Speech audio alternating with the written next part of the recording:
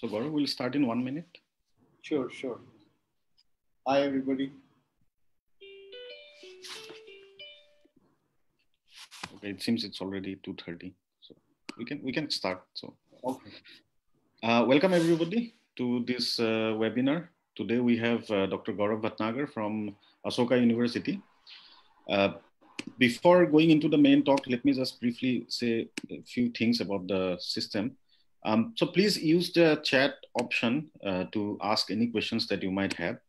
And after the talk is over, I'll put those questions to Gaurav.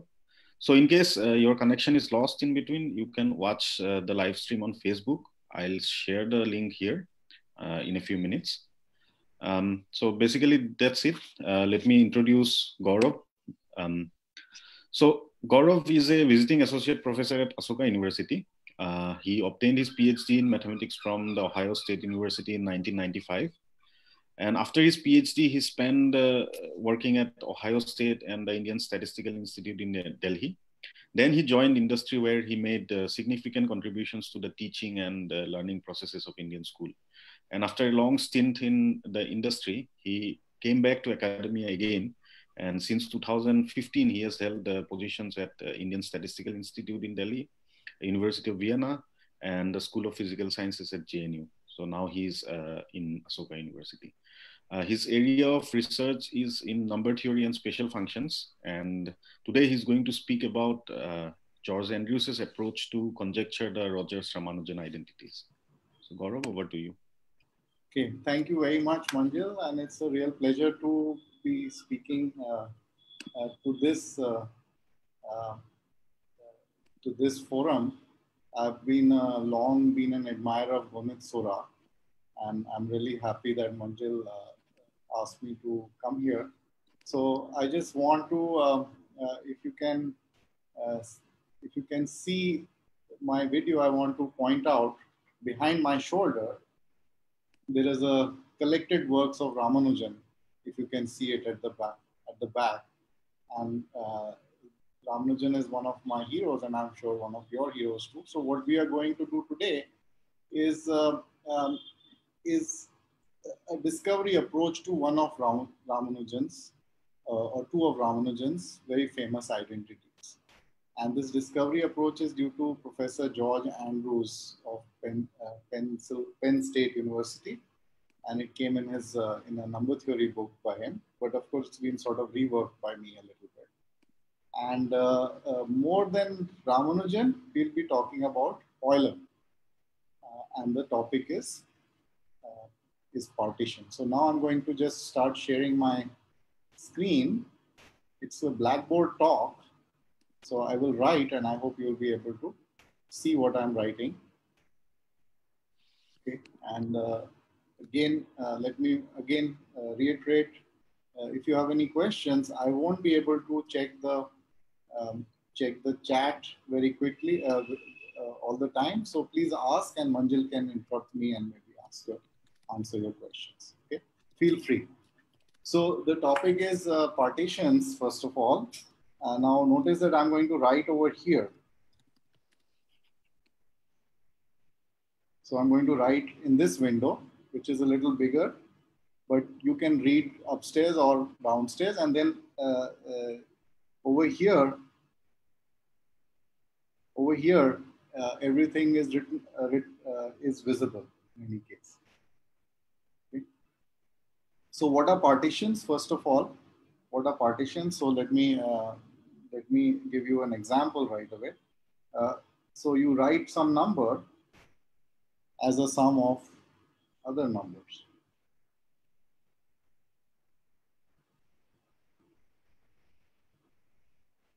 So 2 plus 2 plus 1 plus 1. So this is just an example I chose. So I've written 15 as a sum of other numbers, 5, 4, 2, 2, 1, 1. And this is an example of a partition. And the thing to note is that in a partition, it's an unordered sum. So 4 plus 5 and 5 plus 4, these are both same. They're considered the same. Okay, So typically we write the partitions in some kind of a decreasing or a non-increasing order so that we don't get confused. 5 plus 4 plus 2 plus 2 plus 1 is the same as 4 plus 5 plus 2 or 2 plus 5 plus 4. So just to avoid all that, we write it in a decreasing order. And it has a pictorial view. So in general, everything in mathematics, I don't know if you have noticed, has symbolic view, pictorial view, and the idea is that the symbols and the pictures, if you can relate very well, then it's a lot easier. So here is a picture for the same thing. What you do is you have you put a box 1, 2, 3, 4, 5.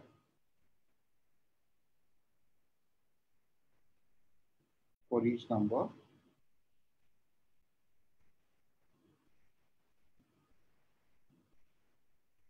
Then you have 2, then you have 2, then 1, and 1.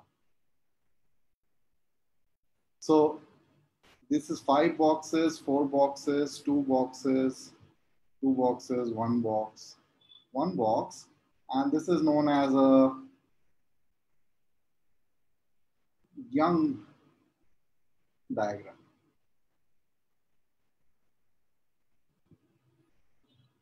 And this represents a partition. So when you think of a partition, you think of it as a number. And then you can do another thing.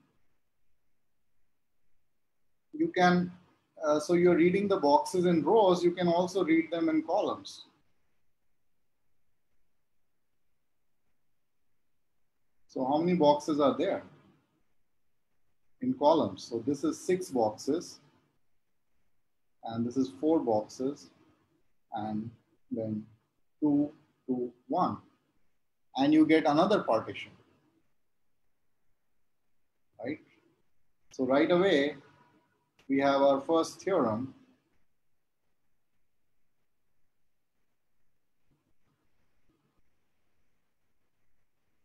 And that is that the number of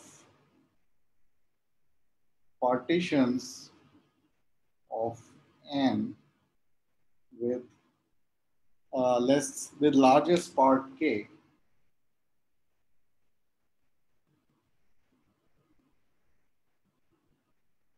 is equal to number of partitions with less than equal to k parts. So I hope you can read my handwriting. I certainly can't, but that doesn't stop my students. So what is the largest part in this partition? 5 plus 4 plus 2. The largest part is 5. Number of parts is 5 is one part, 4 is another part, and so on. So there are 6 parts. So number of partitions of n with largest part k. So you count by rows. And number of partitions with less than equal to k part if you count by columns. So the proof is there is a one, I'll just explain this term again, 1-to-1 correspondence between the two sets.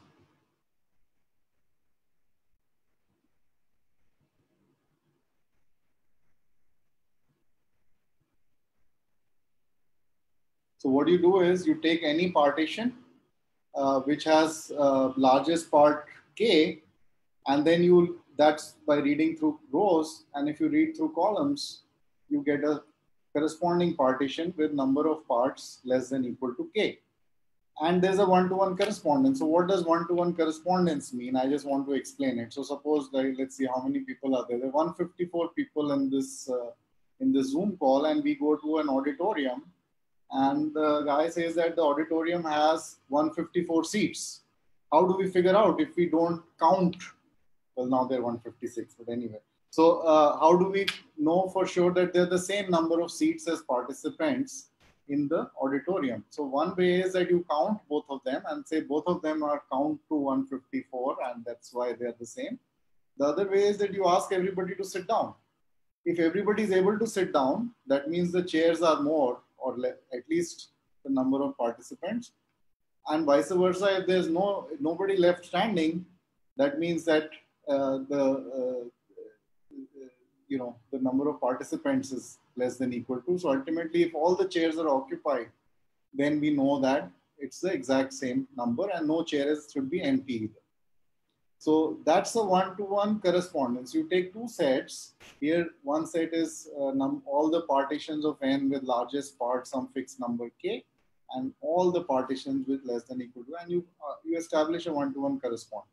You say this one corresponds to this. And the correspondence in this case is through conjugation. One is by rows, one is by columns. Okay. So that's our first theorem. It's an immediate kind of theorem which follows from the pictorial representation. And again, I think it's probably due to Euler. Everything what we are doing more or less is due to Euler, except for the last bit where I'll get to. So here is here how to enumerate. So I want to talk about enumeration. And this is joint work with my collaborator, Tosh Bal. So what we do is we have a symbol. We use a symbol which is not. So this is not the way you see it in textbooks. It's something which is new. But what we represent is we represent by a symbol xj. We represent a part j by xj. So here's the 2x1 plus 2x2 plus x4 plus x5. This was our partition which we started with. This stands for 1 plus 1. This stands for 2 plus 2. This stands for 4 and this stands for 5. And when you sum up all these, you'll get your 15. So, so this is what we are. So we are just representing xj, representing the part by xj, and what it does is it helps us make a table very fast. So here's a table. Let me make a table. Okay, so here's n. Here I'm going to list the partitions, and I'm just going to count the number. So I should add Pn is the number of partitions of n.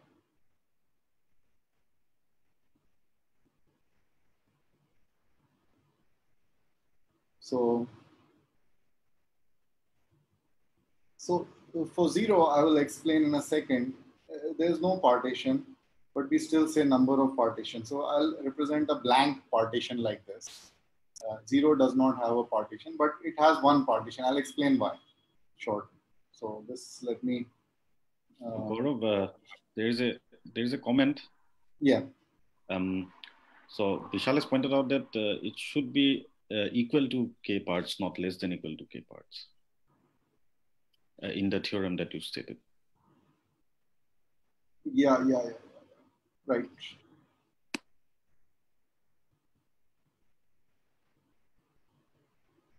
Yeah. So sorry.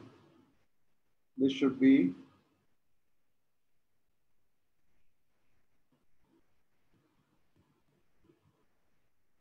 So let me actually do something else. Let me put a less than equal to k here. So at most k parts is equal to number of partitions with less than equal to k parts. So Vishal, is that okay? Yes, it's fine. Okay, thank you. Okay. So n equal to 0, I'll just explain why we are taking 1. But for 1, there's only one partition, which is x1. So there's one of these. And then for 2, what we do is, so you have a partition, this x1 you read as 1. So if you have a partition, if you add 1 to it, that is a partition of 2. So I represent it as 2x1, so 1 plus 1. And then in addition, I have a x2 here. So there are two parts. two partitions here. Then I add x1 here. This is a partition of 3. So 1 plus 1 plus 1. x1 plus x2 is a partition of 3. And then x3 is a partition of 3. So we add a symbol each time we reach that number. So x3 is added when we reach 3. Then 4x1, 2x1 plus x2, x1 plus x3, right? And now if I notice that if I add 2 to the one step previously, I will get a partition of 4. So I'll get a 2x2 here and an x4. So there are partition 5 of them. Let me do one more. So 5x1, add 1, 3x1 plus x2. So if you add 1 to each partition of the previous guy, you get a partition of x5. So 2x1 plus x3 and x1 plus 2x2, x1 plus x4. Then I add 2 to the previous guys. So if I add 2 to 3x1, it's already covered. If I add x2 to x1 plus x2, it's already covered. But what I want to add is x2 plus x3, right? And then I have another one, x5. So how many are there? 1, 2, 3, 4, 5, 6, 7. Okay, so you get the idea on how to enumerate it. So this is easy to program in a computer too, if you want to just enumerate all of them. And this is one interesting way. So I just want to highlight one of these. This guy x2 plus x3 is coming by adding x2 to 2 steps before, and then you get the idea. You can, when you go on, you can add x3 to the previous 3 ones. So here, if you're adding x3 to this guy, it's already covered. x3 to x2, it's already covered. Okay, so this is the second way of looking at partitions. First way is pictures. Second way is sort of symbols, which I just showed you. So to represent the partitions. And the third way is through generating functions.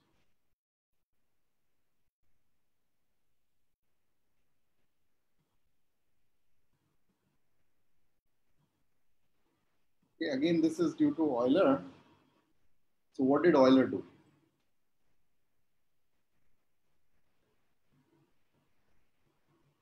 So Euler considered this product. Now I have a variable 1 minus q, 1 minus q square, 1 minus q cube, and so on. So he just considered this. And then what he did was, so Euler was a master of symbolic computation. So I'm just going to put over here what he did.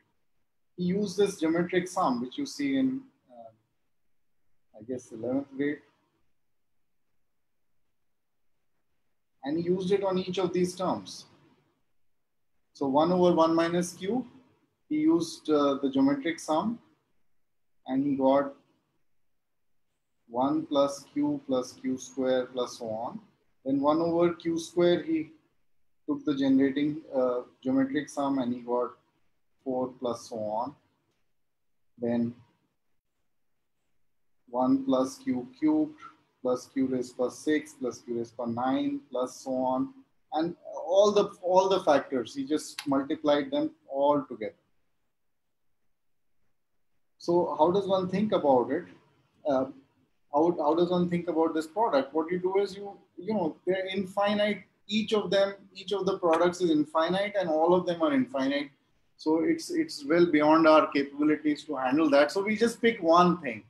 Let's pick one guy. Let's pick something here. Let's pick 2 here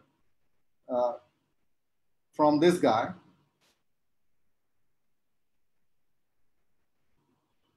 2 I picked from here. Okay. I pick this 4 here. Sorry. This 4 here.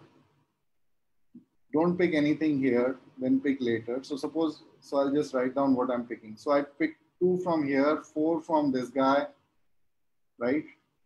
Then I pick a 4 from later, then 5 or something like that. And this 2 I think of it as 1 plus 1. So this 2 I'm thinking as 1 plus 1. This I'm thinking 2 plus 2. So if I'm taking something from the first guy, then I think of it as 1 plus 1. So it's better to think in terms of pictures again. So I'll think I'll think like this. So I put a picture here. This is the first product. This is the second product. Oh, no.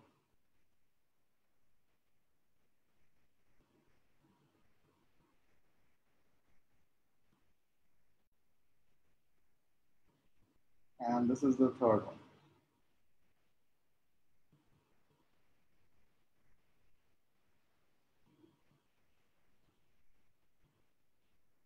So you can have 3 boxes here and so on. So essentially what you're getting is you're getting some kind of a boxes here in each guy, whatever you're picking, depending on what you're picking. So you get a lot of terms like this. So think of it as a sum over partitions.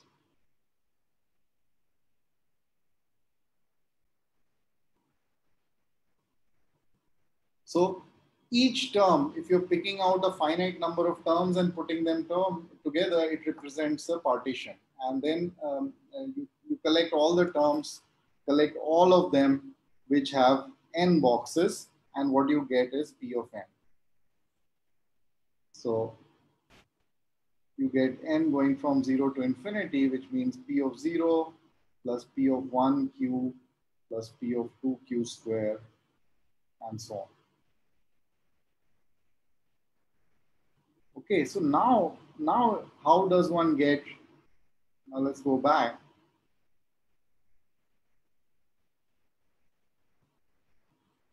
How does one get the 1 in this product? You get the 1 by just taking this 1, multiplying by this 1, and so on. So P of 0, which is the coefficient of q raised by 0, you get exactly 1. So this explains why P of 0 is equal to 1. Here you take all 1s.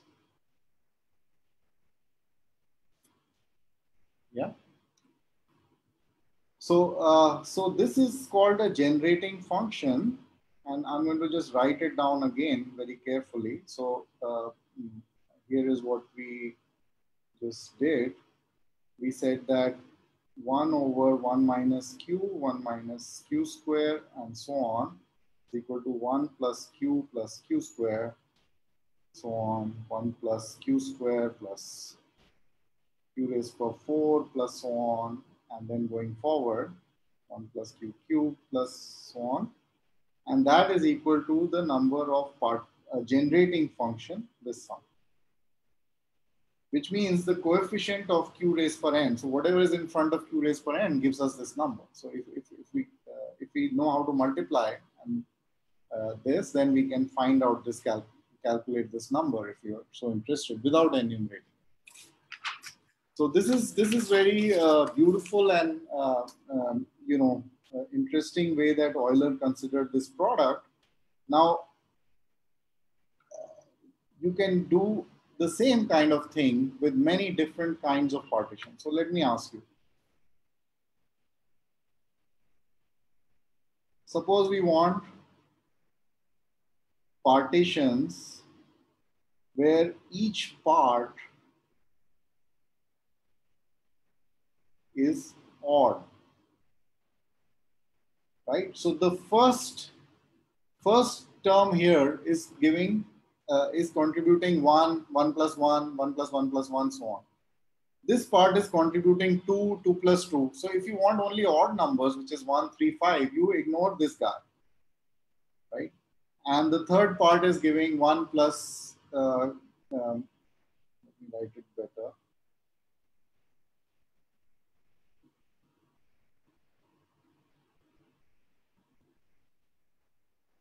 Third part is giving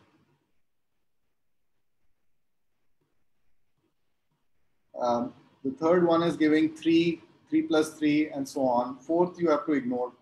So what we are getting, if we want the generating functions, we want the generating function for partitions where each part is just an odd number, then we will want only the first one. Then we miss the second guy. We want the third one, and so on. So essentially what we want is 1 over 1 minus q, 1 minus q cubed, 1 minus q raised to 5, and so on. Is that okay? So similarly, suppose I want partitions with each part distinct. Distinct means I don't want 1 plus 1. I want 1 or not. There's no 1. If 2 comes, then 2 comes. 2 plus 2 doesn't come. So what do I want? I don't want these guys. I don't want this chap. I don't want this chap. I don't want q raised to 6, q raised to 9 in the next guy. So what is the generating function?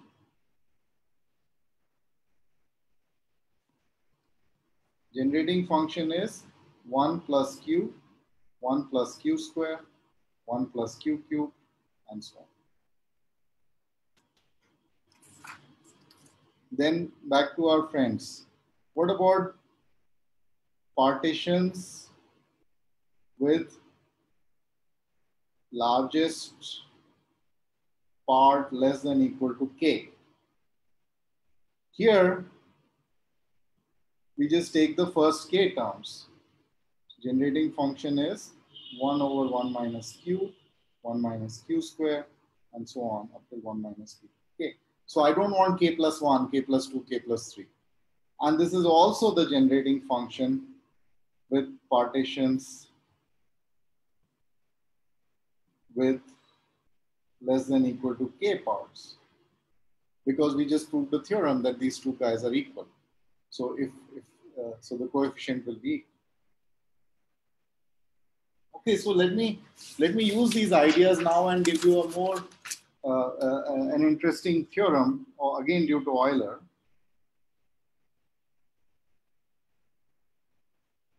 So this one says that number of partitions, which we just saw, with largest part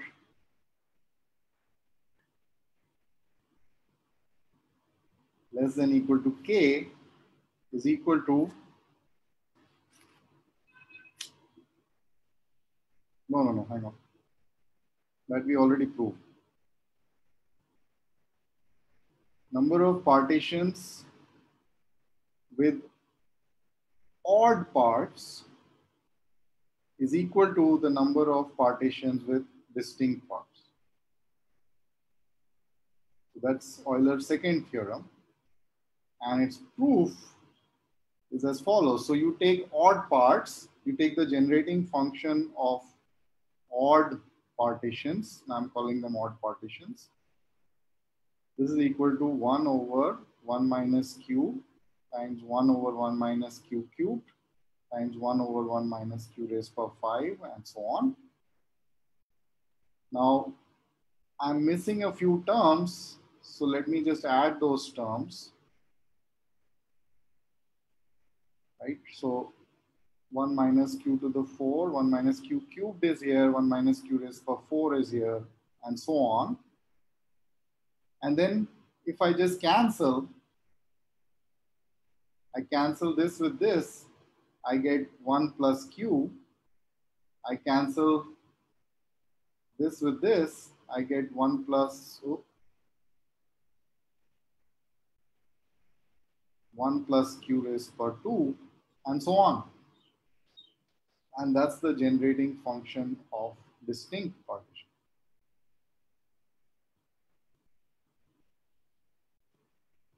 So there's some little bit of magic here, and which Euler was pretty good at, which was manipulating these infinite products. He's doing exactly what we did in 8th grade. He treated them exactly the same way. So there is some justification, some kind of justification which is required. So this is a formal proof. I should just mention this is formal proof, and you need a lot of real analysis to justify it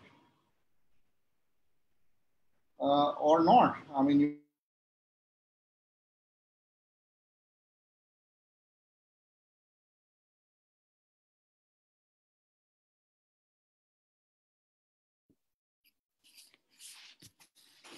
So I think Gaurav is stuck. Please give a few minutes, few seconds.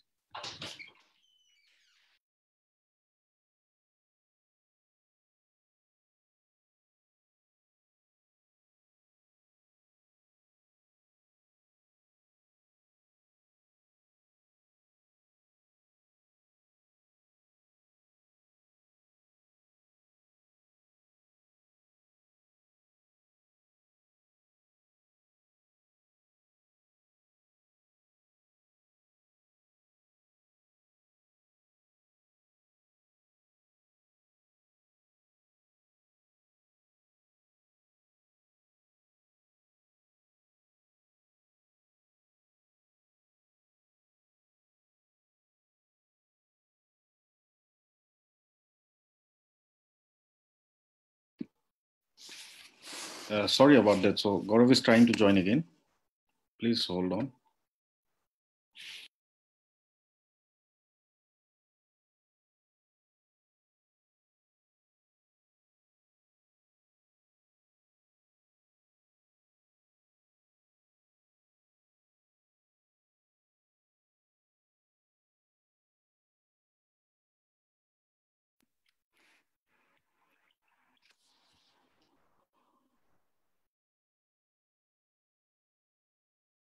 You were mute on mute. Okay.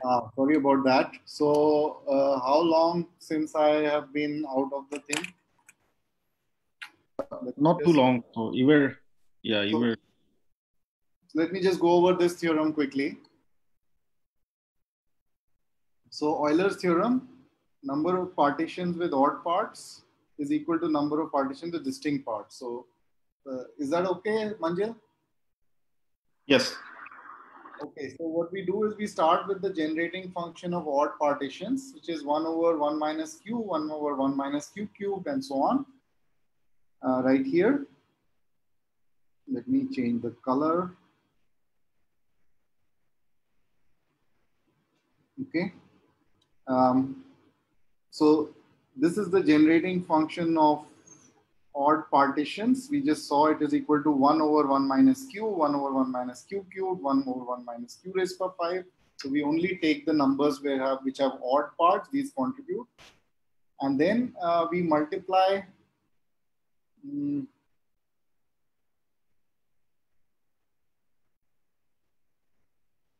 multiply both top and bottom by the missing terms at the bottom. So 1 minus q square, 1 minus q4, and so on.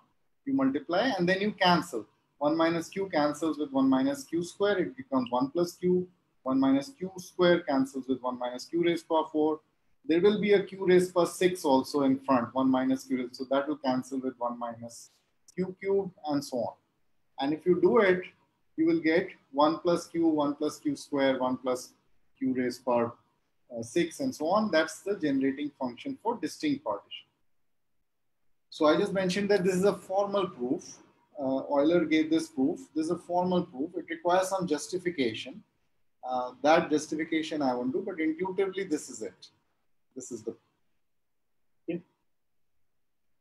All right. So now some fancier results also of Euler. So more from Euler. And here I'm trying to illustrate to you what happens when you're thinking geometrically plus this. So in the previous one, we are thinking analytically in some sense, just symbolically. Now we are going to combine the pictures together with the formulas. So here's what we'll do. So suppose, so now you have to sort of imagine things. So I have a square.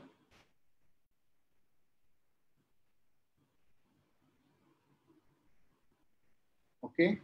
So this is a square of, let's say, k boxes. So this is k square. And then I attach a partition here, attach some partition here of partition with less than equal to k parts. And then I attach a partition here, this guy, let me color it differently.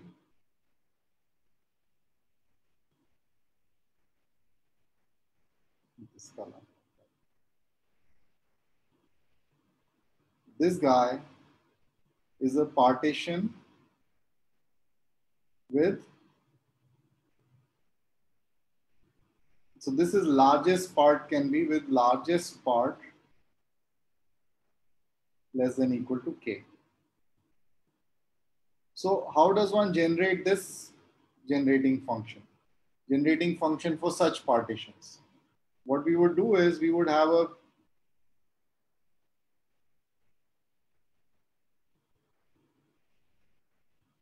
change the color at least.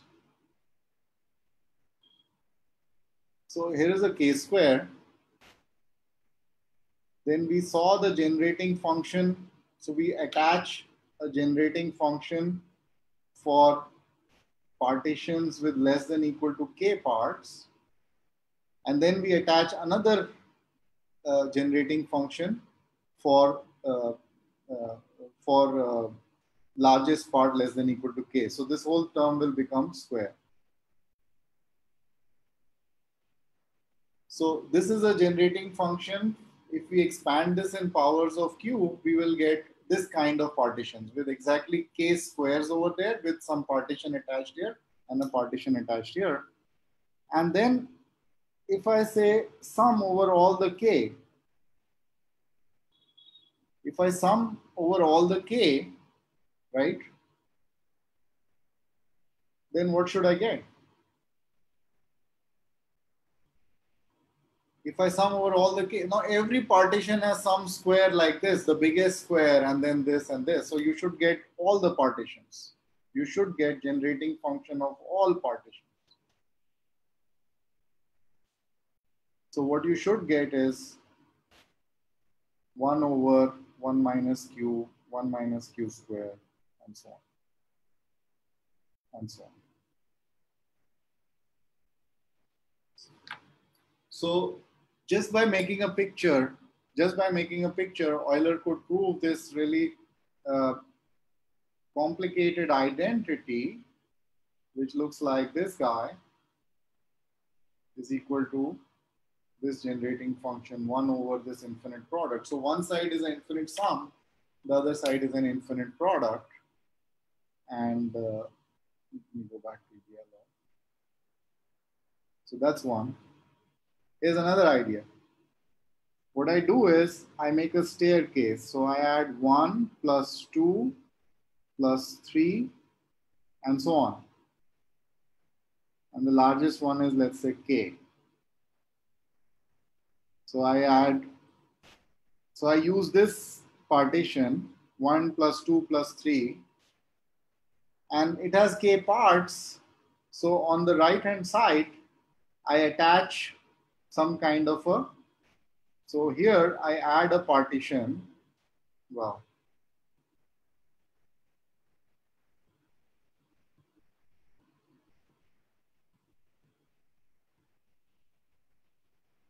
Here I add some partition which is less than equal to k parts.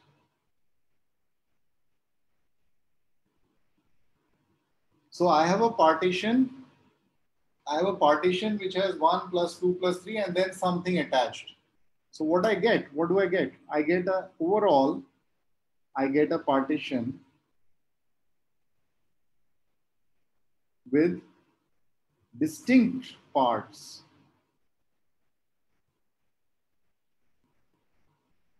With exactly k distinct parts. So what's the generating function? The generating function is q raised power 1 plus 2 up till k. And then I'm attaching 1 with less than k parts, which is 1 minus q square up till 1 minus q raised power k. So this is equal to k into k plus 1 over 2 over 1 minus q up till 1 minus q to the k. So this is a partition with exactly k distinct parts. And if I sum over all k,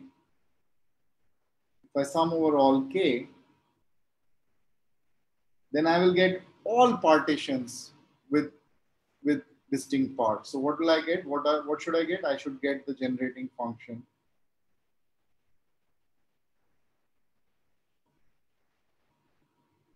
So this is, I've forgotten how many. This is Euler number 4, I guess. Okay, so that's Euler. I hope it's okay so far.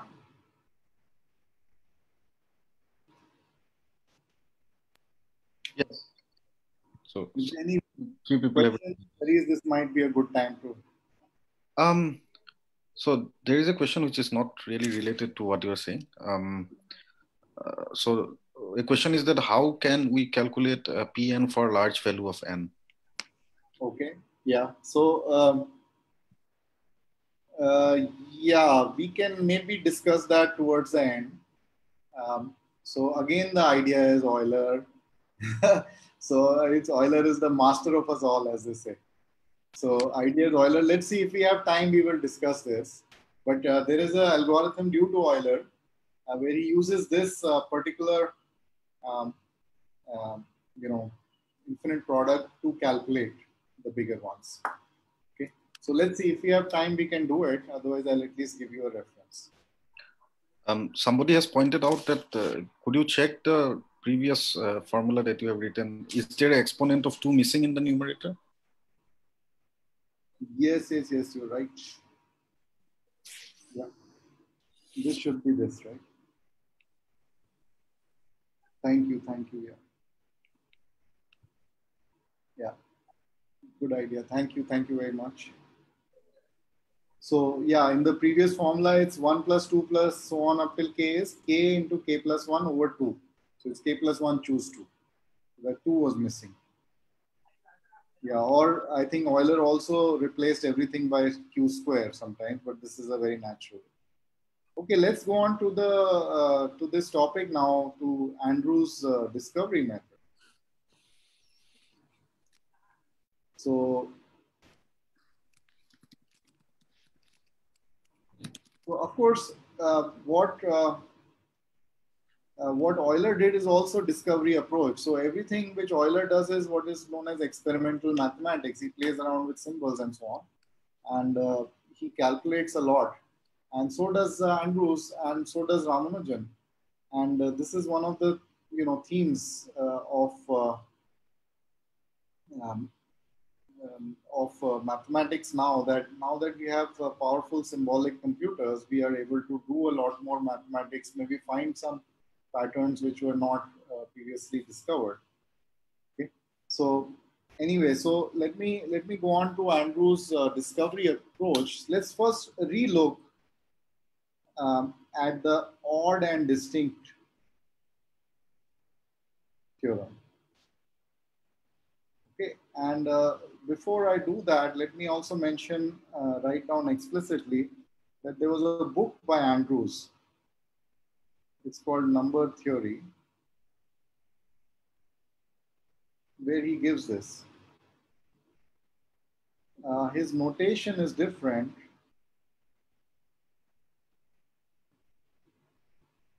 So Professor Andrews is a professor in Penn State, and it's he wrote a book in 1971, which has a lot of interesting stuff, and it's so what does Andrews do? So he says, first of all, let's list. He looks at odd. So odd partitions, you look at them and say that these are partitions with parts coming from a set.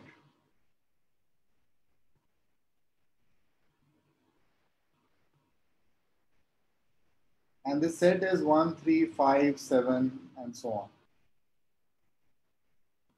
Hang on. So 3 dots means and so on. So he looks at that. So then what he says is, okay, can we begin with with the distinct partitions and find S experiment. So let me illustrate. Okay, so I'm going to list the distinct partitions. So first we have distinct. I'm wondering if I do this, will it improve the things?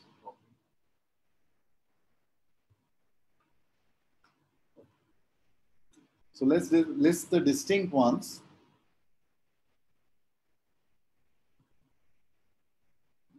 Let's make it as big as possible. So 0 is blank, and we have one partition here. Then 1, x1 is the only partition. If you have 2, so we can't do x1 plus x1. So we can only do x2 because x1 plus x1 has repeated parts, so they're not distinct, right?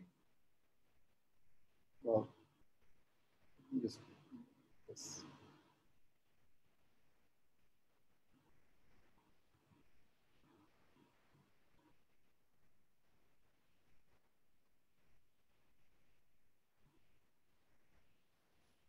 Okay, so let's do 3. So 3, I can do x1 plus x2. I can add 1 because it's distinct, and I can do x3. So that's 2 parts. Then 4, I cannot do x1, 2x1 plus x2. I can do x1 plus x3. I can do x4. So that is again 2. Then 5, I can do x1 plus x4. I can do x5, and I can also do x2 plus x3. Now, because they're distinct. So there are 3 of them. Let's do one more.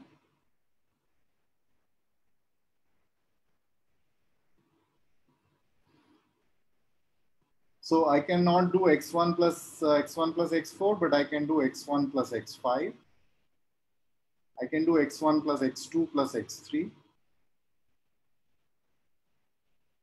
Right? Then I can do x2 plus x4. I cannot do x3 plus x3. And I do an x6. So there are 4.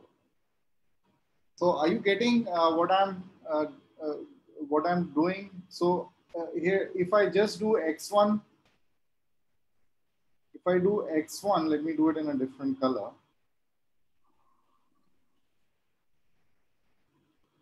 If I do x1 plus x4, then I get 2x1 plus x4. This is not allowed because it is distinct parts. So I'm doing the same algorithm for listing, but I delete the parts which are not possible. Okay, and here I'm trying to do discover whether x, what is this x? Okay, and here let me represent the partitions.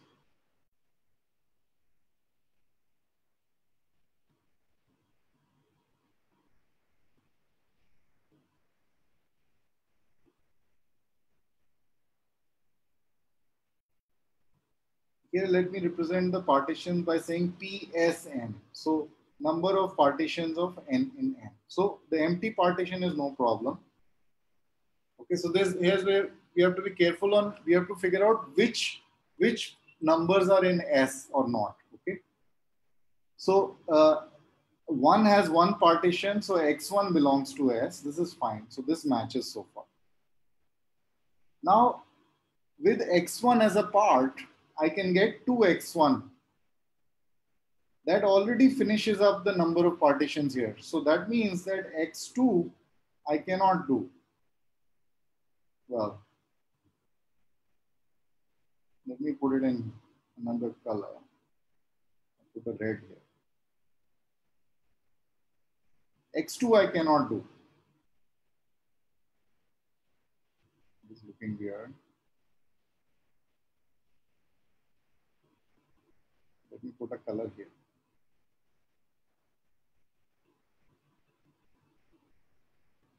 This is not allowed. Okay, so this is not allowed. So then there's still one. Now I can do 3x1, right? There's still just one, and here we have two partitions. So I can put an x3 here, and then I'll get two partitions. So x3 can be in S. Then over here, I have 4x1, x1 plus x4. I can't put an x4. I can't do x2 plus x2 because x2 is not there in the set. Okay, so I'm basically finding out the partitions from these elements in this set. So I don't have x4. So x4 is not allowed again. This is not allowed. So I have still 2. Now I go on. 4x1, I'll get 5x1. I'll get 2x1 plus x4. Sorry, x4 is not there. What am I doing? This was x3. 2x1 plus x3 is there. x2 plus x3 I can't have because x2 does not exist, right? x2 does not exist in this set. So, but there are 3 and we just have 2, so I'm allowed to have x5. So now again we have matching numbers. Now for x6 you have 6x1, 3x1 plus x3, x1 plus x5,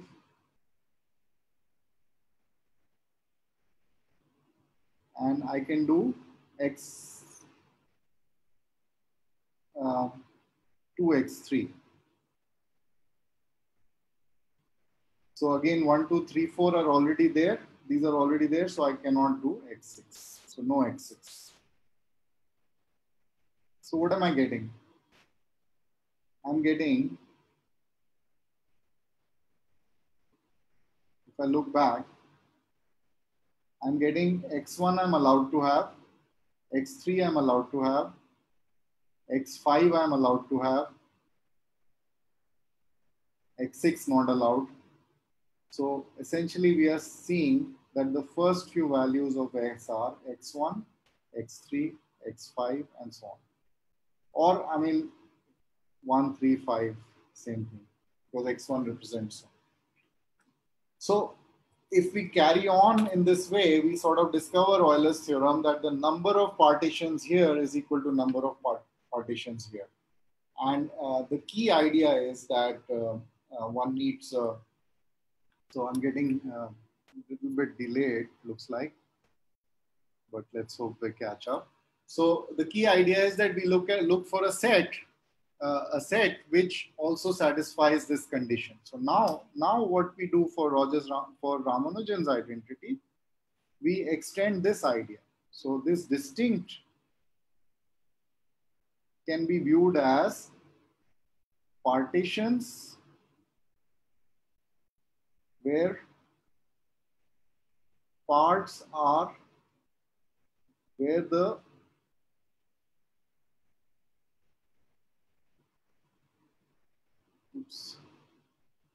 difference between two parts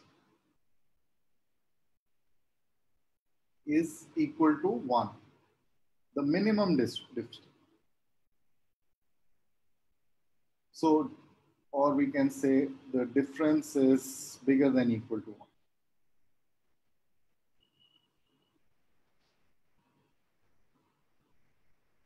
So let's look at partitions. So we look at partitions now. whose parts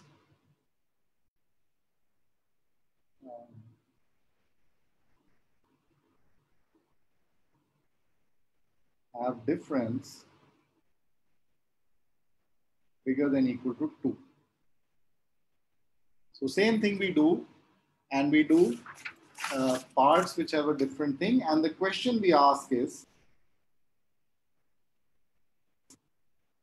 there a corresponding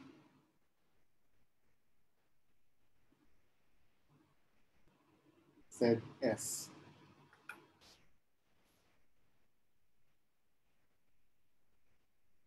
Okay, so let's just calculate these quickly. So if I go too fast, then I will make a mistake. So I'll go slowly still. So I hope you don't mind, but I might take like 5 minutes extra. Sorry about that.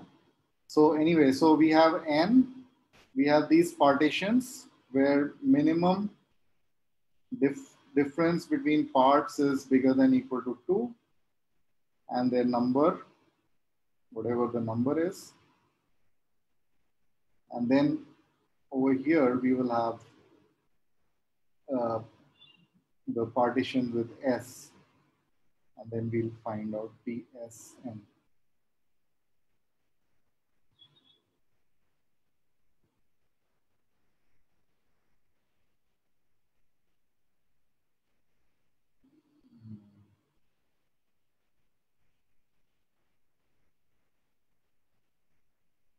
Make a longish table.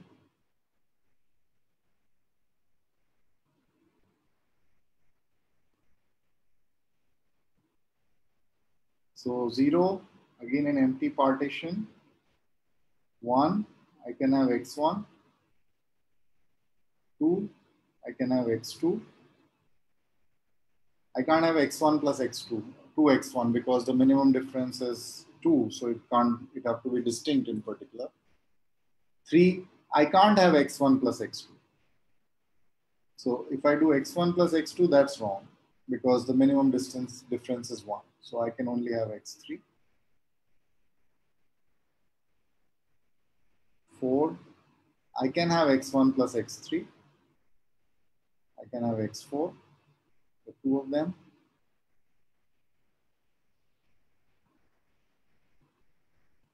5, I can have x1 plus x4. x5, I cannot have x2 plus x3.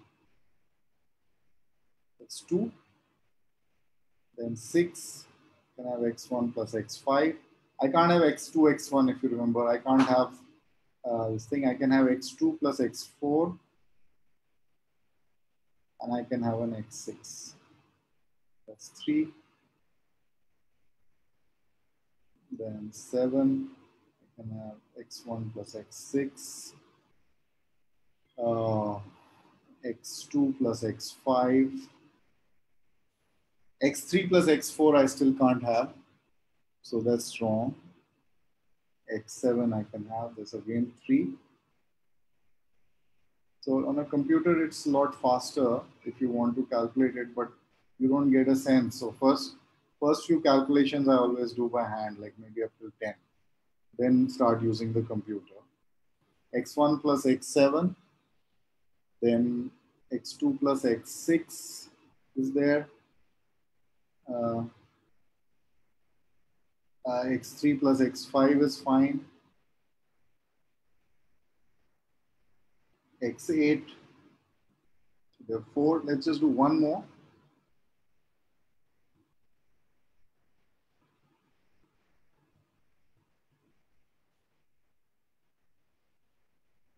So now I can have an x1 plus x3 plus x5. That's why I wanted to do x1 plus x8, x2 plus x7, x3 plus x6, x4 plus x5 is not allowed, and then I can do a x9.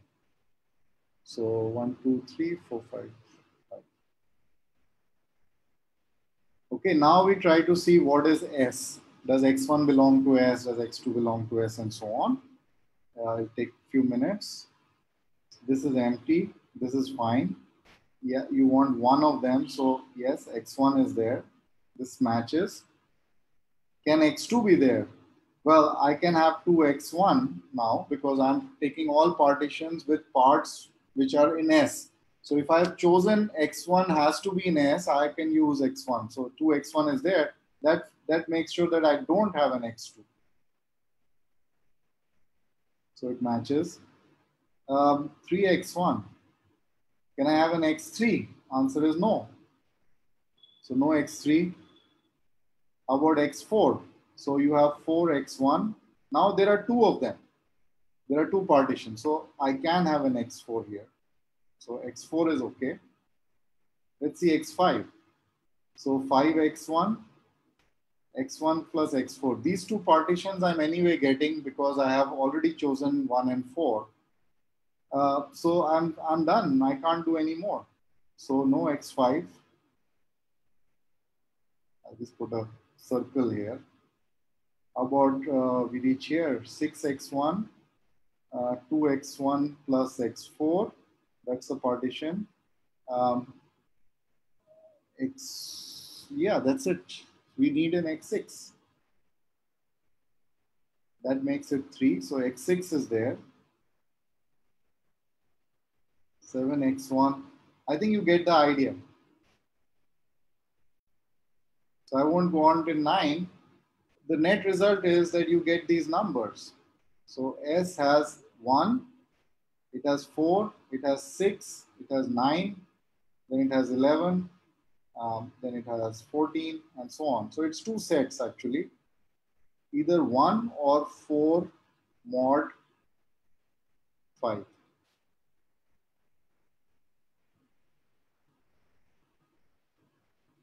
So the numbers here, if we call them n, they are 1 and 4 mod 5.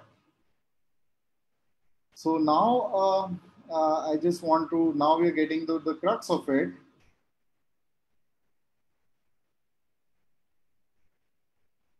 What is the generating function for this guy? Generating function for this is 1 minus q, 1 minus, I'm going to write two products. So 1 mod 5 is q raised plus 6, q raised by 11, so on. And you multiply by 1 over 1 minus q raised power 4, 1 minus q raised power 9, and so on. What about this guy? The generating function for the other chap. So this was minimal difference 2. And remember, we had minimal difference 1 as the distinct part. So here what the idea is that we add this kind of partition. 1 plus 3 plus 5 and so on. And to this guy, we attach some kind of a partition with less than equal to k parts. So the generating function for this guy is q raised power 1 plus 3 plus 5, so on up till 2k minus 1. And the generating function you attach for less than equal to k parts is this. And then you take the sum over all k, and that should equal this product right here. And this sum we can write as q raised power k square, 1 minus q, 1 minus q square, so on up to 1 minus q raised power k. And I'll write the product again. It is 1 minus q, 1 minus q6, 1 minus q raised by 11, so on here, and 1 over 1 minus q raised by 4, 1 minus q raised by 9, and so on. And this right here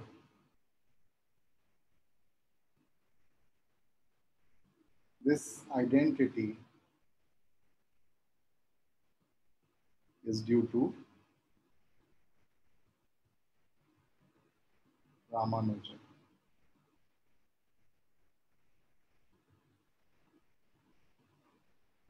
So Gaurav, sorry to interrupt.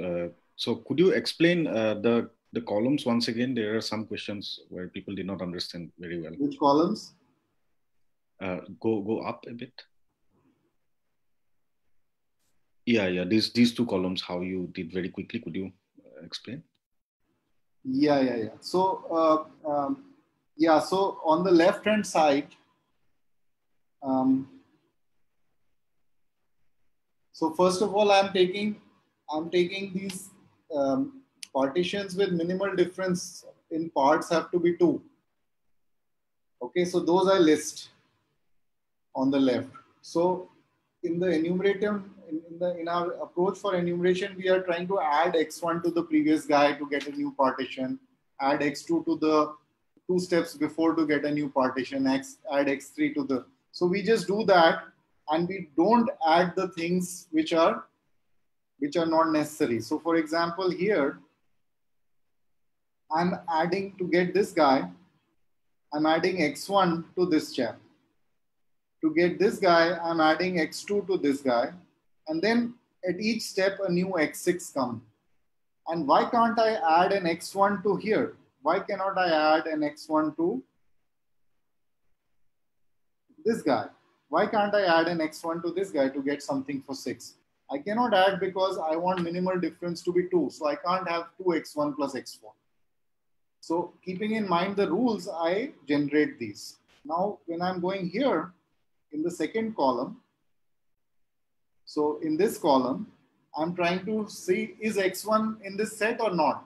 Am I allowed to use x1 as a part or not? So x1 is no problem. X2 is no problem. Let's look at this guy. So let's look at x5. Is x5 a part of this set S or not? We already know that 1 is a part. We already know that x1 is a part. We know that 4 is a part. So from the previous guy, I get 5x1. So 4x1, this 4x1, I'm getting the 5x1. Let me color it differently. So to get this chap, I'm using this guy. To get this chap, I'm using this guy. Now I already have 2 partitions, and this chap over here, in the minimal difference bigger than equal to 2, already had 2 partitions. That means if I add x5, I'll get 3. 2 won't be equal to 3. So therefore, I cannot have x5. This is the logic for creating this. I cannot have x5 because if I added x5 into the set, I will get 3 partitions. So I hope it is clear. I mean, for 6x1, let me try again from here. To get 6x1, I'll add x1 to here. 2x1, I'll add x1 here. And then I just have 2 of them. And here there are 3. On the left, there are 3. So now I'm allowed to add x6. Once I've added x6 into the set, I have x1, x4, and x6 in the set. So recursively, I keep seeing whether I'm allowed to do add an element to the set or not. So I've added, I've added 1, I've added 4, I've added 6. Then I go to 7. I see, can I add 7? Answer is no, because I just get it from the previous step. Then can I add 8? Answer is no. Somehow answer.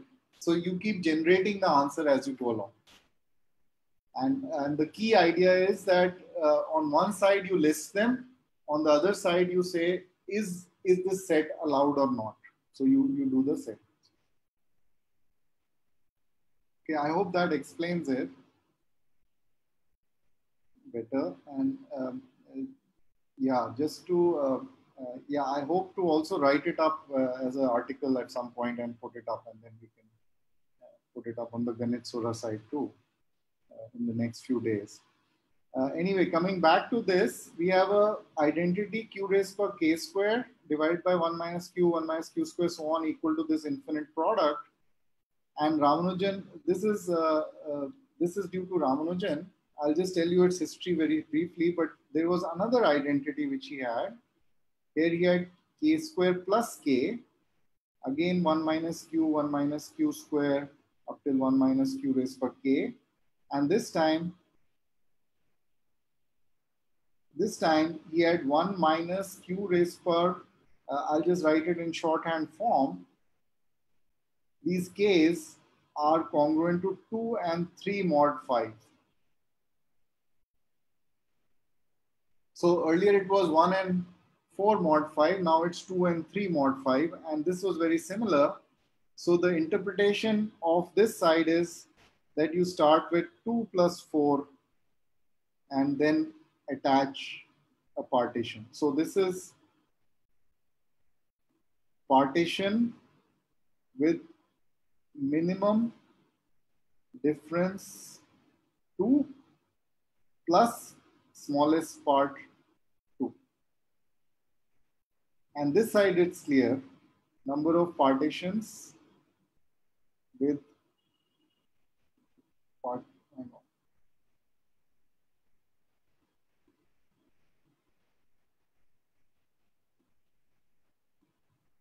with parts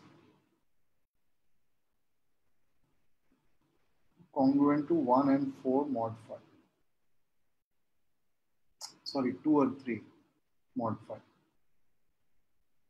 So the history is this, that Ramanujan wrote these identities to Hardy. Ramanujan wrote these partitions to Hardy in 1913 in a letter. Now, in all the letters which were sent at that time, these were the first few letters. There's one page which is sort of missing, but Hardy refers to it and says that I got it in this first letter. And that page was unfortunately missing. And for a while, nobody could prove them. Hardy couldn't prove them. Oops.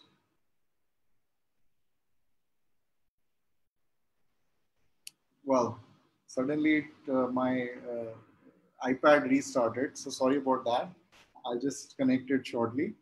But the history is that Ramanujan sent them in a letter in 1913, and then nobody could prove them. Hardy couldn't prove them, Littlewood couldn't prove them, and whatever. And then there was a mathematician called McMahon. He wrote a book called Combinatory Analysis, and he wrote these two identities in combinatorial form, in partition form, as conjectures. And then he got a letter from a mathematician called Rogers saying that, what you listed as conjectures is actually in my paper in 1894. So, 20 years ago. And anyway, and meanwhile, Ramanujan too found Rogers' paper in the library. So he was, riffling through various sites, and he found this Rogers' paper. Then Rogers and Ramanujan subsequently gave further proofs. The thing is that these identities have been rediscovered many times, and recently in about 1980s, it was rediscovered in the context of physics, in the context of the hard hexagon model by a physicist called Rodney Baxter. So somehow these identities are showing up all over the place in very, very unexpected ways, nearly 100 years afterwards. Let's see now if I can restart it. I hope I have not lost.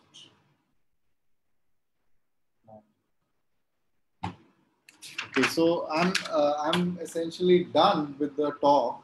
Let me restart it, and maybe we can take a few questions.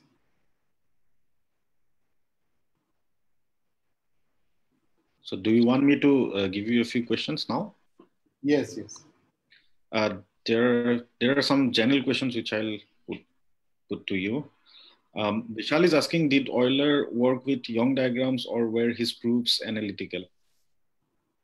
Yeah, Euler's proofs were analytical, as far as I know. The Young diagrams actually, they were earlier called Ferrer's diagrams because they thought Ferrer's had them. Then later on, Young also used them in his work in the context of representation theory. So now they're called it. So yeah, the pictorial work came later probably. And Sylvester was the person who really loved the pictures. So he did a lot of work in partition theory, the English mathematician, and very famous proof was given by an American mathematician called Franklin. So once they saw the pictures and they sort of started relating the stuff. So if you're interested in this pictorial approach and the connection, Hardy and Wright is a wonderful book which has all this material. Okay. So Dipunja is asking, how many ways are there to express any positive integer n as a sum of arithmetic progression which contains at least 3 elements? So I don't know the answer whether this, yeah, so sorry about that. It's, yeah, so you can, I guess, when you have a question like this, there are two possibilities. One, it has been asked before, three possibilities asked before, and second is if it's been asked, has it been answered before? And if it's not, then you are welcome to try and do it. In this case, I don't know at all either whether it was asked or it was answered. But yeah, interesting. These are the kind of questions mathematicians ask themselves. So there is a question which asks, why are there so many theorems of Euler? Why are there so many theorems of Euler? Okay, so well, Euler was really brilliant guy. He was very prolific. He worked very hard, and he was also a great natural computer. And he found a lot of these things. So, in fact, Euler is the most prolific mathematician of all ages. Uh, there is a website devoted to Euler's works now. A lot of his works are available. Essentially, all the calculus that we do in, say, high school or in college or whatever was developed by Euler in some format or the other. In this notation. So Euler's work is actually understandable because he did so much that we use his notation all the time. And I don't know. I mean, there are libraries can be filled with Euler's work. So why is everything done by him? Well, he's no longer there to answer, but he was one of the most prolific and brilliant mathematicians of all time, for sure. Kukil Raskwa is asking, if we enumerate partitions with respect to the number of parts and the highest summand, then what would be the generating function?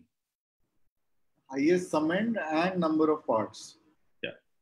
Yeah. So one can have a Q and another Z, which keeps track of it, which keeps track of number of parts and try to work out formulas for that. So yeah, again, I don't want to answer this question, but this is probably a question which has been answered before, and people may or may not. I don't think they found it that this thing, but you never know. So Ponaki is asking if there is any generating function which connects even partitions to some other class of partitions, like the Euler or distinct theorem. No, actually, I think there is a negative answer to this one. So this is a natural question to try, that you have distinct equal to odd. So what about even parts? So, but you can sort of manipulate the odd equal to distinct. I mean, when you're talking about the generating functions, you can manipulate it to get 1 over 1 minus q square, 1 over 1 minus q4, and so on. You can just multiply and divide and manipulate it somehow. So it's not considered a new question. Somehow generating functions, you can sort of manipulate these things and get the same answer, similar answer. I mean, something attached to distinct perhaps. So yeah, I'm sorry, it's not a very satisfactory answer, but anyway, go ahead. Anubroto is asking, so he has a question related to the convergence of all this Q series manipulation. Yeah. So he's asking, when you did some multiplication with the numerator and denominator while you were showing the odd distinct case, then the generating function became 1 plus q times 1 plus q square times 1 plus q cube and so on. Right. But in the other case, but in the previous step, it was like 1 over 1 minus q times 1 minus q square. So how is this possible? Yeah, so there's magic there. It's Eulerian magic. So first of all, I mean, this is for students who have sort of taken some analysis. Um, we do have uh, extensive theories that we study in undergrad on, uniform convergence, convergence of series of functions, and so on. So you can regard each factor as a product, the product also as a sequence of functions. So you take the product, infinite product, and you chop it off after n. So take the first n terms. One can regard it as a sequence of functions, and then these kind of answers can be found over there. So products are also equal to sums, because if you do exponential log of a I mean, if you take the log of something and then take the exponential, so if you take the log, it becomes a sum, and then you take the exponential to get back the product. So you can apply that theory over here, and there is a similar theory for that. So that is one answer number one. You can do all this stuff justified, but we are not doing it over here. Answer number two is we are really bothered about the coefficient of q raised per n. So you have an infinite product, but only finitely many terms are being multiplied with each other.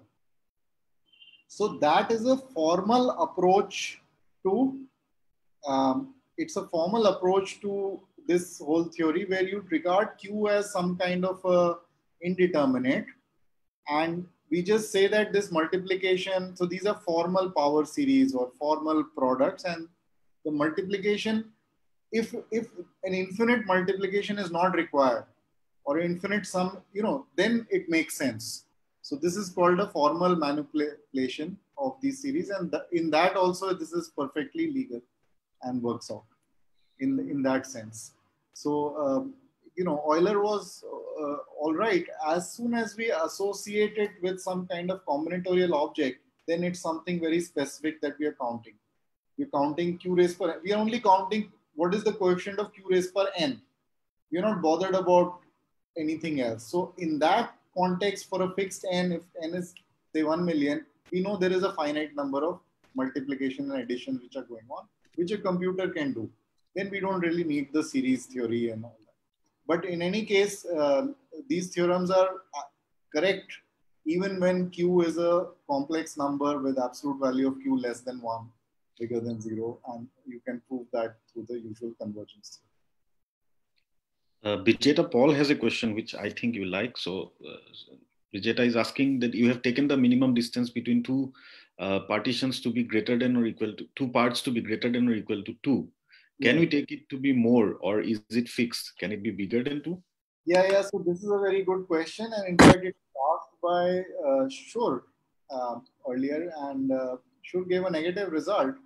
And if you follow this approach, you will quickly get, by the time you reach n equal to 12 or 13, you realize something's gone wrong with the approach that I have given. So we tried that. But what Shur did was he added some additional property. So he said difference bigger than equal to 3 plus some additional property, and then they could find a set S. So yes, this is very live, in fact, very live and very topical, research topic even today. That for which sets of partitions do you get a nice product on the other side? By product means you get a nice set S where you can say, okay, these, if you generate a partition with these sets S, you will get that. And recently there have been conjectures by two mathematicians, two young mathematicians from Rutgers University who are doing their PhD, Shashank Kanade and Matthew Russell. Russell and Kanade and Russell. These guys, they came up with a lot of conjectures using some very complicated, Lie algebra or whatever methods, and they conjectured large number of such identities where the difference conditions are more complicated and there are further restrictions, but the answer, which means the set S, is nice. And some of these conjectures are still alive. Maybe one or two are alive. All the rest have been proved, but they are still being found. So yeah, that's a good question. It has been asked from Shur's times. There was a slightly negative result that for 3 it doesn't work, but then if you add further restrictions, it does work. And there is in fact a theorem by Basil Gordon, long back, which generalizes both the Rogers-Ramanujan identities. So it's called the Andrews-Gordon theorem. So Andrews did the analytic part and Gordon did the combinatorial part. It's a reminder that you said that you will talk about how to compute Pn at the end of the talk. Yeah. I can do that. Now let me again share the screen. Let's see if it works.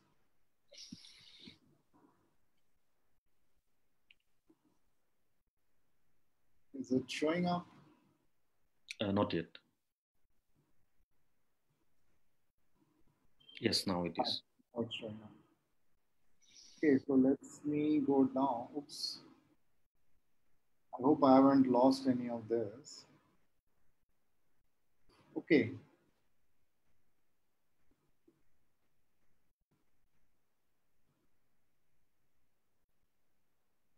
So, well, this is a slightly longish story. So, I mean, people who are in a hurry can go. But again, this is due to Euler. So what Euler did was, Euler multiplied this guy. This time it's in the numerator. Okay, so when you multiply it, you can see now very quickly you can see that if this is the case, n equal to 0 to infinity, okay, then what is En? En, so if you multiply n of those, so you're getting q raised per n somehow. It's if you multiply certain terms, you'll get a partition of n, and you'll get a plus sign if you have minus this, minus something you're multiplying. So you'll get number of partitions of n with even number of parts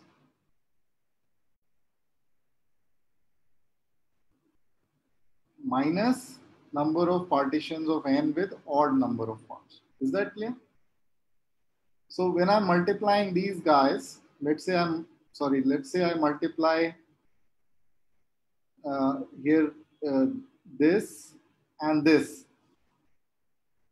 Okay, I multiply two of them, so I get 2 and 4. So 2 plus 4 is 6, but I get a partition of 6 with a plus sign. But if I multiply this guy, then I get a partition of with a negative sign. So just collecting powers of q, I'll get this thing. So what Euler did was he multiplied all of them together. He multiplied about 50 of them together, and he got some kind of this product.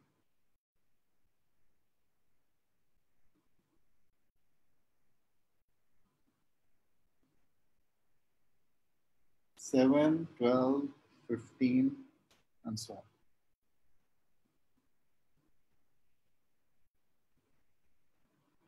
So, in fact, I'll just open another share. I was going to give this as a homework, but now I won't give it as a homework.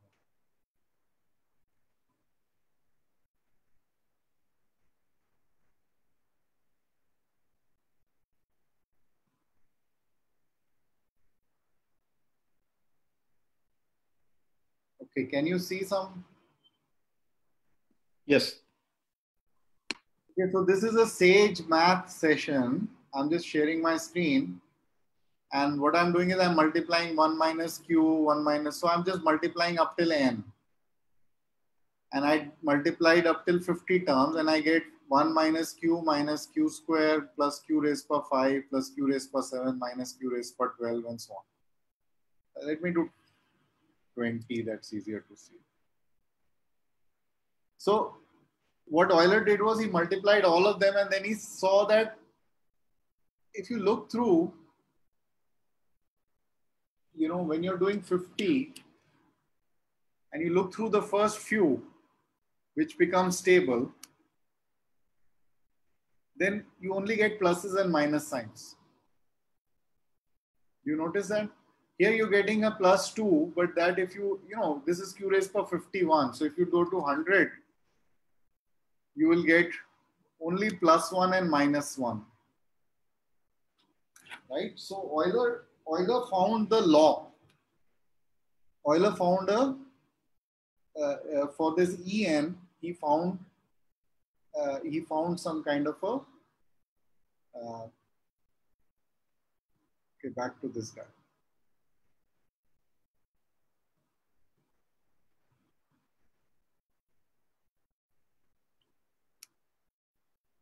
So Euler found a relationship like this. So now what did he do? So I'm not giving you the thing, but he found it. He found that it's very sparse. Only a few numbers are represented, and all the numbers are plus or minus 1. Okay, and these are this is called now you can Google this. It's called Euler's pentagonal number theorem.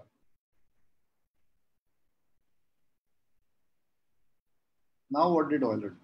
So now what Euler did was that he said 1 over this 1 minus q square so on is equal to product of Pn, q raised power n, right? So that means that 1 is equal to 1 minus q square, 1 minus q cube, so on, product of Pn. N going from 0 to infinity. Let me write it down properly. This was his pentagonal number theorem, 1 minus q square plus whatever.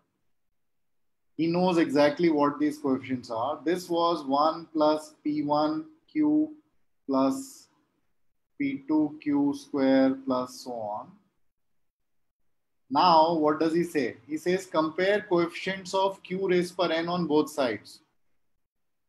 So he finds, how does he compare the coefficient? So he'll take whatever this number is. Suppose I want to compare coefficients of q raised per n. So I'll take, let's say, k from here, and I will take e raised per n minus k from here meaning from here. And then I sum over k. That should give me, on the other side, I have nothing. It should give me 0. Yeah? Is this clear? Suppose I want q raised per n. So I have, let's say I have p of n. Then I multiply by E0. If I have p of n minus 1, I multiply by E1. If I have p of n minus 2, I multiply by E2. All this should sum up to 0. This guy is what I want. These are recursively known. This is known, and so on. So Euler used this to calculate p of n. And in fact, this is essentially the algorithm which is in use even today to calculate p of n. So in fact, McMahon used this idea, the Euler's algorithm, to make a long list of partitions. And Ramanujan gave a famous formula for partitions, which was basically checked because McMahon was able to do up till 200, P of 200 he did using this idea. He calculated it by hand. And nowadays computer science. So note that a lot of these E's are 0. So the E's are actually non-zero only when it's something called a pentagonal number. And that's why it's a quick recurrence relation. So for computer scientists, we could say it's a recurrence relation of order n squared. So yeah, I mean, I hope that answers the question, though I have sort of avoided some of the details. So we have we have 3 more questions. So the last 3 questions. So can you prove results by your enumeration technique with the xi's that is not done by other methods? Well, so far, so Hartosh and I are working on this paper, which we are. What we have found is that this enumeration technique is very useful to us to get a sense of what are partitions. So we are not experts in partitions until we started work on it, though I was sort of an expert in the series business. But once we get it, it's very related areas, as you can see. So once we started doing these lists, we could use this technique to gain intuition very quickly. And that intuition has helped us understand other people's work a lot better. So for example, if you look at Andrew's number theory book, he won't make, his tables are the same. They're isomorphic, but they're not exactly exactly, they don't come out so nicely, so quickly. But we've used it for gaining intuition, not really for proving theorems. But by intuition, we have found some theorems, some connections, and so on. So because of the intuition, we are able to do more. That much has happened, but it has not been published yet. We have not been able to, we haven't submitted, we're still working on it. So yeah, that should answer your question. So you mentioned computer calculation several times, and you also showed one such calculation in Sage. So it's a general question that how do you do this computer calculation? What software, etc.? Okay, so there are several software in the market which you have to either buy or steal, but there is one which you don't have to buy, you don't have to steal or buy, and that is called Sage Math. So go to sagemath.org. I will just share it in the chat.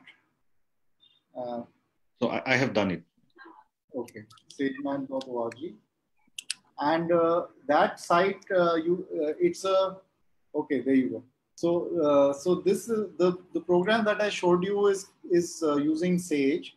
It's a general purpose symbolic computer, and it involves everything in math. Pretty much, anything that everybody does in mathematics is being implemented by and large in Sage. If it's not implemented yet, it is being implemented, and that's also a problem which we are as mathematicians trying to solve. And it's a general purpose thing. It has an underlying language which is Python, so it's very easy to use. You can use it for finding integrals, derivatives, all those kind of things, making graphs, all the kind of things you do in high school, but even things in abstract mathematics. You can use it to, in fact, people use it for that. So nowadays, I think there is a shift in the last, I would say 30 years. There is a very significant shift in mathematics where computers are being used more and more. And if you don't use a computer, you are viewed as somebody who's a little bit old fashioned. And this is also to be used to learn stuff. It's not just there to be used for finding new stuff. Even when you're learning new stuff, when you're checking your results, you're thinking about something, it's helpful to use the computer. And it's very easy to use. It's somehow not, I would say, it hasn't showed up in our undergrad curriculum yet, except very soon it will be show up in Ashoka University in the curriculum. It did show up in JNU last semester. Students didn't like it at all. But anyway, it's a very useful and very simple way of visualizing stuff in mathematics. So the last question of this session is by Kaushik Sheth, and he has a general question. So he's asking, what kind of books would you recommend for more detailed description of the things that you have described today? Well, I think the classic book which I would recommend to everybody is Hardy and Wright.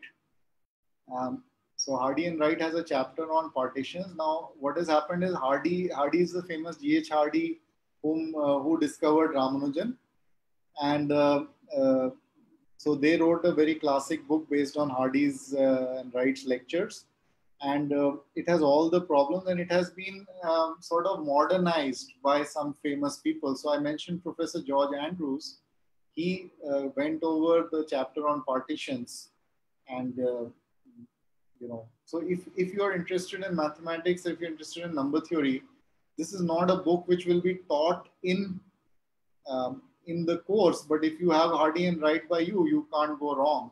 And you will get to learn about all the, lot of mathematics why it's being done, what's been done, is because it came from number theory, and that number theory is represented very well in Hardy and Wright. Then, other than this book by George Andrews, which Manjil mentioned, there's a book by Andrews and I forget, I think Erickson. It's called Integer Partitions. That has a very nice and sweet introduction. And for this way of looking at partitions, you will have to wait for a book by Hartosh Singh Bal and Gaurav Bhatnagar, which will also come very soon, I hope. So thank you so much, Gaurav. We don't have any more questions at the moment. So it was a very nice talk, and we are really happy and honored that you agreed to give this talk and also gave us your valuable time in answering so many questions. So thank you so much. Thank you, and I apologize for going over time. It's the worst thing that every math teacher wants to do, is to take all of your time. So I'm really sorry about that. But anyway, it was a great pleasure to be here. Thank you. Bye-bye.